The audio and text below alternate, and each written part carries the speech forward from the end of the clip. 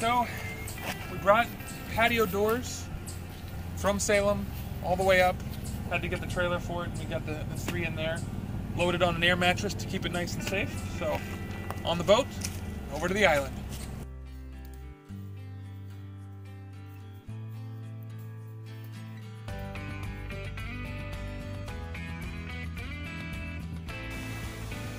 Good morning.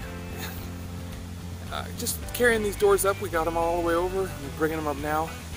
They're heavy. They're wood. They were bought on Craigslist for 200 bucks, so that's why they were such a good deal.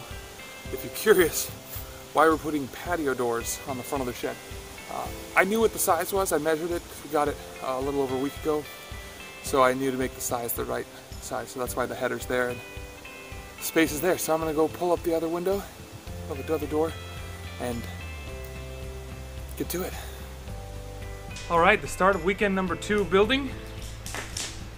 First thing I've got is I actually put all the rafters into the shed on the platform last weekend just to keep it off the ground.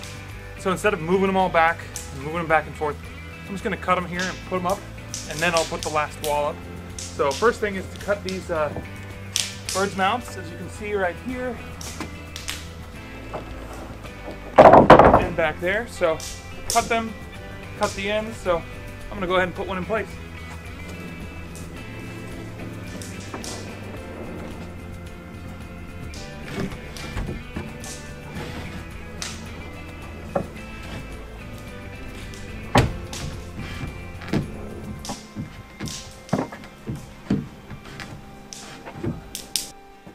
Just like that, that's where the rafters go.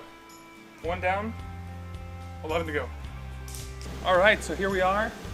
We've gotten most of the rafters in place, so it's very exciting. We're starting to see what the building's gonna look like. I'm just ripping down to make the side rafters fit on top of the top plates.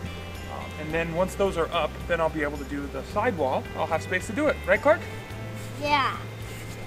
It's right. We are a bunkhouse and we built it. Wall number 3.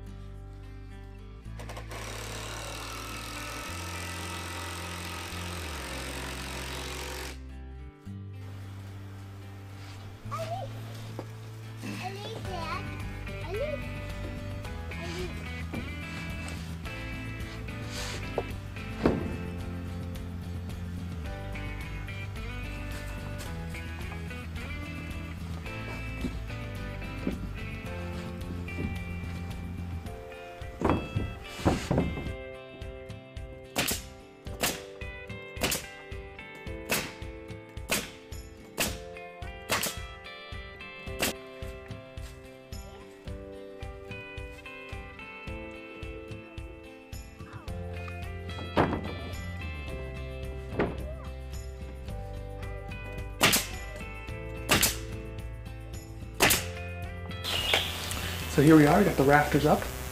We got the end on. Everything's all set. I'm gonna trim off those ends when I get my circular saw running again. But for now, all that's left, put the sheeting on top and install the door. And there we have it. The zip system for the roof is on, zip taped, so it's waterproof for the next 300 days. So we're good. We'll be able to keep things nice and dry in there while we're gone for a month growing our family. We'll see you in a month.